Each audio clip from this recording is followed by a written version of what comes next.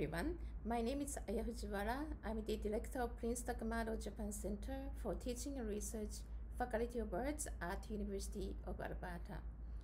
This is the 75th anniversary of the end of World War II. 6th and 9th August are the anniversaries of dropping of atomic bombs on Hiroshima and Nagasaki. While we are facing very serious pandemic right now, we also want to take this opportunity to think about peace and non-proliferation by launching a collective book between Canadian and Japanese scholars, Hiroshima-75 Nuclear Issues in Global Context, published in 2020. 5 years ago, international scholars gathered at the University of Alberta to discuss how human beings lived with the atom for 70 years. This book's starting point is the dropping of the atomic bombs in 1945, but expands the discussion to Cold War, politics, and popular culture, taking different examples from the author's expertise. Some contributors to the volume join us and talk about their chapters, starting with Dr. Ritsuko Komaki. She was born outside of Osaka, Japan in 1943. While she managed to escape the bomb because her parents moved out of Hiroshima during that time, her relatives and friends who remained in Hiroshima suffered from side effects of radiation for many years. After she moved to Hiroshima at the age of 4, her association with radiation has defined her life. As an oncologist, she knows the negative and positive uses of the atom. Here is her message. Hi, I'm very grateful to be included in this book, Hiroshima 75. I'm Ritsuko Komaki. I'm a professor of the Baylor College of Medicine, emeritus professor at the MD Anderson Cancer Center for 31 years. And I was born in Amagasaki City, and I was raised in Hiroshima. And when an atomic bomb was dropped in Hiroshima on August 6, 1945, I was at Amagasaki City because my father was working in Osaka. My father went into Hiroshima, and he was exposed to high dose radiation in the black rain. We moved back to Hiroshima, where my parents came from, when I was 4 years old, and I was raised in Hiroshima. When we moved back to Hiroshima, there were no houses and no food. It was miserable life for many years. However, my parents gave me education. I went to elementary school. That's the place I met with Sadako Sasaki, and she was just a peripheral area of Hiroshima City when the atomic bomb was dropped. And she survived, but she developed acute myelogenous leukemia when she was at age of 10-year-old, and she was admitted to Red Cross Hospital, and she tried to recover from her disease by folding origami bird Senbazuru 1000 cranes. However, she could make only 440, which have been displayed in the Atomic Bomb Museum in Hiroshima Peace Memorial Park.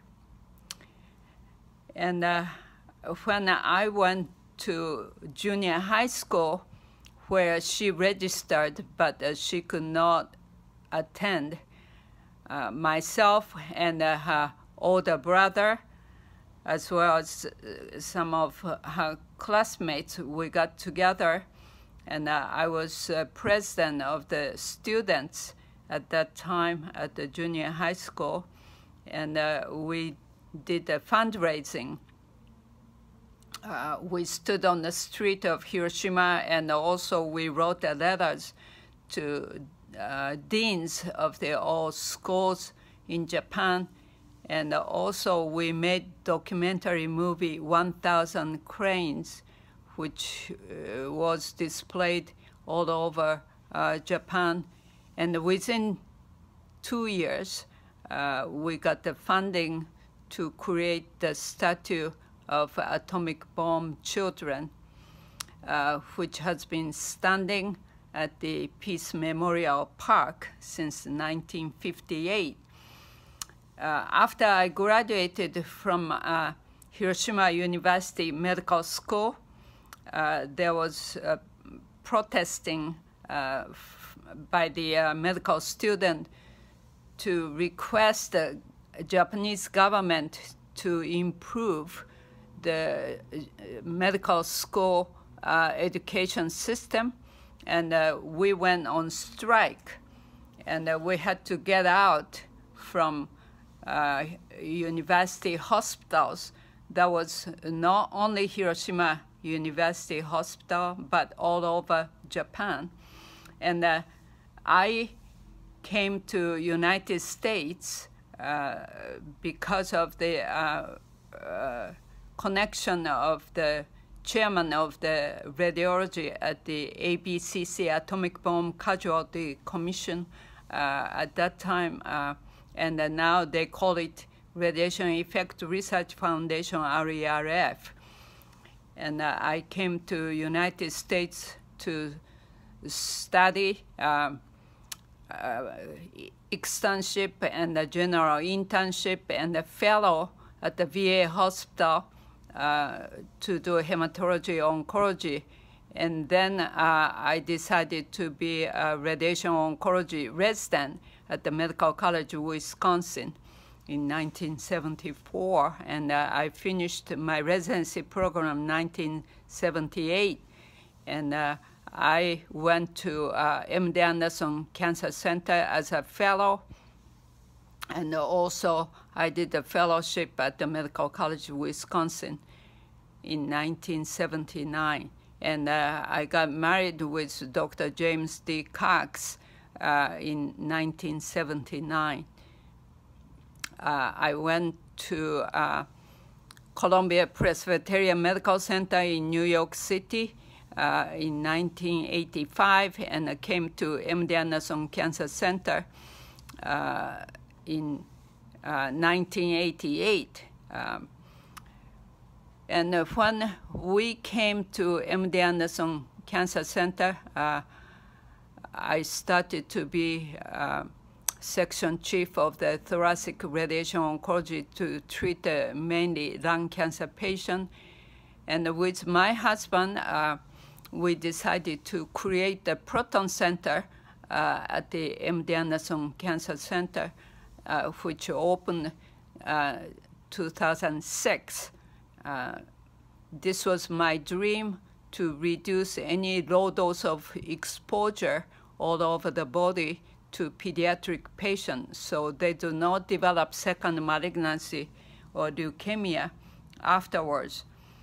And we have treated more than 12,000 patients successfully at the Proton Center, MD Anderson Cancer Center. My husband was a vice president of patient care physician-in-chief at the MD Anderson, and then he became chairman of the radiation oncology and head of the division of the radiation oncology. And he was editor-in-chief of the International Journal of Radiation Oncology, Physics and Biology. as well as he was the chair of the radiation therapy oncology group, RTOG.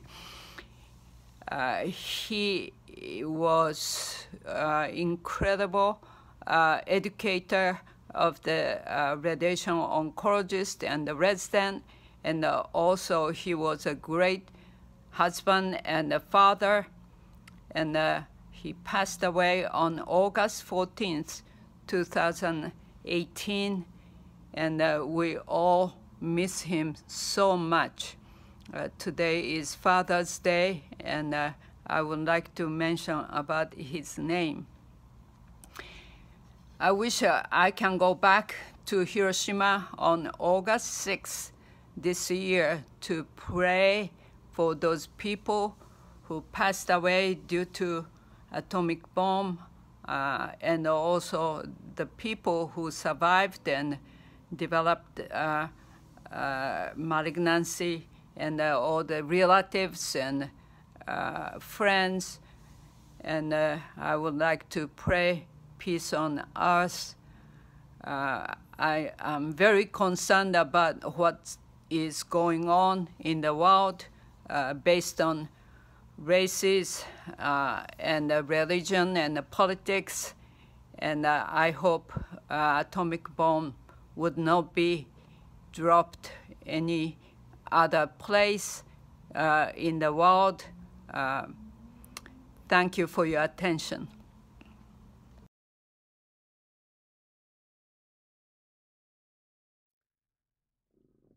My name is William Beard. I'm here to talk to you for a couple of minutes about the essay that I provided for this anthology entitled Nuclear Noir, Kiss Me Deadly, and Nuclear Anxiety in Post-War America. An essay which looks at the effect of the arrival of atomic weapons with their appalling destructive capacity on the imagination of American culture, both literal and kind of subconscious. The film that I've chosen to exemplify this is a film noir called Kiss Me Deadly, one of the very last noirs and one of the best noir films of the classic period, from 1955, based on a Mickey Spillane private eye novel of the same title, featuring Mike Hammer, but making serious changes to the storyline there. In this film, there's a private detective who's chasing something that everybody else is chasing, assumed to be money or drugs or something like that. But in fact, what it turns out to be is something like a nuclear suitcase bomb, a thing, the discovery of which appalls the detective and appalls everybody else around him as well. It is contained in a black box, which when you crack it open, there's this horrible flood of noise and searing white light that comes out. And if it's opened completely, as it is at the end of the film, it destroys. There's a kind of nuclear holocaust at the end of the film.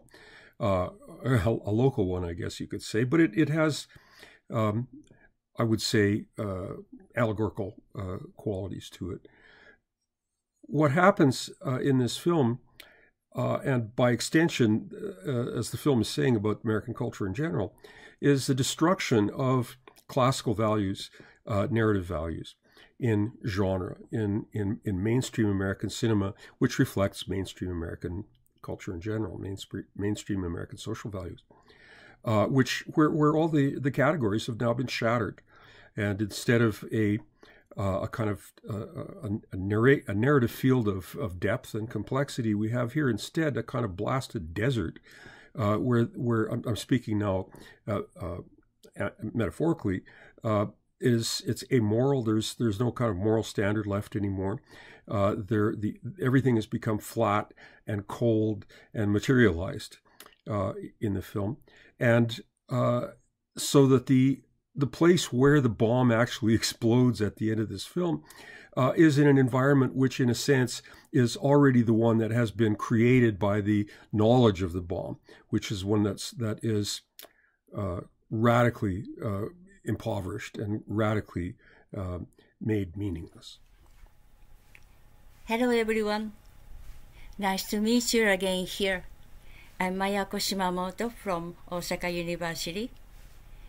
And I'm so glad that our books has been published finally. My article is about the nuclear problem between the United States and Japan during the early Cold War. Why did Japan start to buy uranium from the States and constructed as many as 53 nuclear plants? Because United States urged Japan to buy extra uranium to reduce expensive military budget and also to compete with Soviet policy of nuclear peaceful usage. As a result, Japan continued to buy uranium, relying too much on nuclear energy until after the Fukushima disaster. Currently, with only 3 nuclear plants working and the rest of them stay offline, now Japan becomes a nation to rely on, instead of nuclear energy, but gas and oil, which deteriorate by environment with carbon dioxide. This is a nuclear dilemma, a serious environmental problem which we have to find a way to resolve as early as possible. Here in this book, Dr. Ritsuko Komaki's story about her career is very much moving because she turned this dilemma to a beneficial nuclear usage by using radiation for treating cancer. Oh, I have one message to II and David. Last May, I had a golden opportunity to meet Honorable Hisako Takamado. She's the wife of late Prince Takamado at Finnish Embassy in Tokyo, where a ceremony was held to commemorate 100th anniversary for Finnish-Japanese relations. She was a guest speaker to celebrate this happy occasion. To commemorate this, 2 books were published simultaneously. One is this one,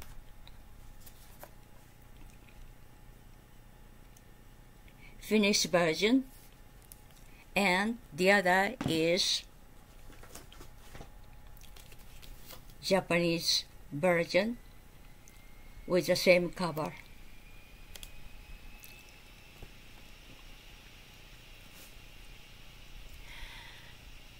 And also over there, I was introduced to her as one of the contributors of this book. She said she's so happy to hear that Hiroshima-75 would be published from Alberta University, and she said she was very happy to read it when it came out. Would you send it to her too? Thank you, and bye-bye.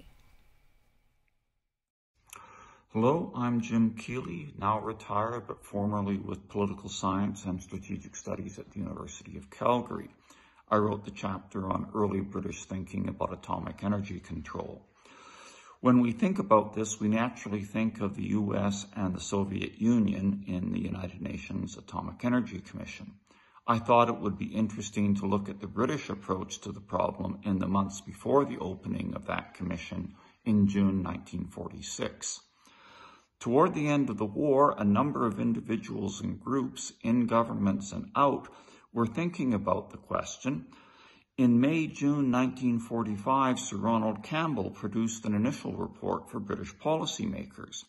In August 1945, the new Attlee government created the Advisory Committee on Atomic Energy under Sir John Anderson. That committee collected submissions and in early October produced its own report on the matter.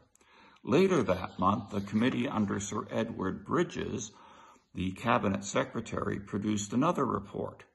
None of these reports was particularly hopeful about the various control approaches they surveyed. Attlee himself rejected the Bridges report, but was hard-pressed to come up with a more positive and stronger solution. Individuals in the U.S. government had been concerned about the question, and there had been some contact with British officials, but the U.S. focus after the war was on domestic questions, and the international issue never really quite came together for them. There was no strong post-war contact with Britain on the matter until a meeting in Washington in November 1945 between British, American, and Canadian politicians. This produced the Washington Declaration. Yet it was an American, Vannevar Bush, a leader of the Manhattan Project, who had thought about the matter, who was invited by U.S. officials at the last moment to outline an approach which became the basis for the Declaration. This points to a basic theme of the chapter. Britain, now a junior partner, had to act within parameters set by the United States. In 1946, Anderson's committee drew up draft instructions for the British delegation to the UNAEC without knowing what the U.S. was thinking. Those instructions were overtaken in March by the release of the Acheson-Lilienthal report, and in any event, the British cabinet never approved the instructions. Once the American report and the later Baruch Plan were produced, Britain had to operate within their limits, even though it found aspects of each suspect. In her history of the British atomic program, Margaret Gowing notes that the UK did not put forward its own proposals, but states that it was a reluctant and doubtful supporter of the American plan. Looking at the British reports and related documents, we can appreciate both the difficulties facing the control project and the reasoning behind Gowing's conclusion. Thank you. I am Jin Hamamura, the author of the chapter Nuclear Proliferation and Double Standards. My chapter deals with the problem of double standards regarding the nuclear non-proliferation regime. The 1968 Nuclear Non-Proliferation Treaty is widely regarded as a cornerstone of the global nuclear order. However, the treaty is highly unequal in legalizing a hierarchy between the 5 privileged nuclear weapon states and the non-nuclear weapon states, which are the majority. The institutionalized hierarchy engenders a sense of injustice and frustrations, and often flares up tensions over the alleged double standards. To analyze what is at stake in the contestation, I conceptualized the nuclear non-proliferation regime as an unstable modus vivendi between two diametrically opposed normative attitudes regarding nuclear weapons, that is, between pro- and anti-nuclear weapon attitudes. The modus vivendi is incapable of resolving the fundamental normative conflict between the two, and the discontent with the compromise often take the form of a contestation over double standards. I also point out that the defenders of the regime often employ two contrasting rhetorical strategies to naturalize the hierarchy.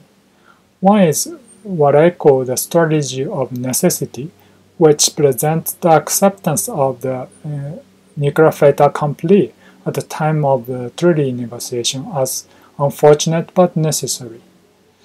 The other is the strategy of distributive justification, which differentiates the so-called responsible states from irresponsible ones based on alleged civilizational qualities, and thus justify the hierarchy outright. These two different strategies are often used in tandem to head off accusations of double standards. The problem of justice in the global nuclear order has received a lot of attention in recent years thanks to the 2017 nuclear weapon ban treaty. I hope my chapter will give you some insight into this critical problem. Thank you. Hi, my name is Chris Reyns-Chikuma. I'm a professor at the University of Alberta in Canada. And the title of my chapter is Hiroshima in France, Forgetting Hiroshima to Accept French Ultramodernity and its Nuclear Policies. So the thesis of my chapter is contained in my title. In order to accept nuclear policies in France and what goes with them, with these policies, which is mainly French ultramodernity and the nuclear policies themselves, it is better to try to ignore anything that reminds French people of nuclear problems, such as Hiroshima. So my chapter is divided in 3 parts. The first one is Forgetting Hiroshima, the second one is Why, and the third one, the conclusion. The first one, Forgetting Hiroshima, is made of 2 parts, which is first stating the facts that very few fictions or non-fictions in French are present in French collective memory. You do have some exceptions, but they are only in the elite collective memory, not in the popular collective memory. So it means that very few people know about that. It's surprising that Hiroshima is not present because Japan and Japanese culture is very present in France in many forms since Japonism in about 1860s, right? In different format, different forms, different media, but it's very present, but not Hiroshima. So why? And this is the thesis, right? That to accept French nuclear policies and French ultramodernity, you had 3 ways of explaining. The first one is the centrality of Auschwitz within the centrality of the European project. The second one is the centrality of nuclear policies, civil and military. And the third one is self-censorship. This is based on the study of an anthropologist who studied in a small town next to a nuclear plant and concluded that these French people living around the nuclear plant didn't want to talk about the nuclear plant because they knew that it was not really safe. At the same time, they knew that they needed the nuclear plant for example, their job. So the conclusion is very much that Hiroshima was and still is not very present in French collective memory. Thank you.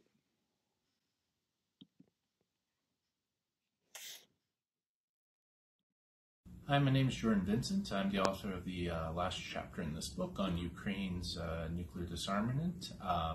So what I did with that chapter, what I aimed to do, was I provided an overview of Ukraine's disarmament process, and then I tried to give a summary of a few of the authors that I looked at, and the main authors that discussed the issue. So in terms of the overview portion, I just wanted to give a high-level kind of background to it for people to understand some of the arguments of the ensuing, or of the authors within the ensuing historiography section. I find that Ukraine is an interesting case study for disarmament. It's one of the few in the world that have done it. So along with a few other former Soviet states like Belarus and Kazakhstan, they mainly just shipped their weapons to Russia following the collapse of the Soviet Union. Ukraine did not do that. It negotiated its disarmament process with first Russia, and that didn't really produce any results. Then that went on with the United States, and over time, within 2 or 3 years, we get the 1994 agreements, and we'll see that in the chapter.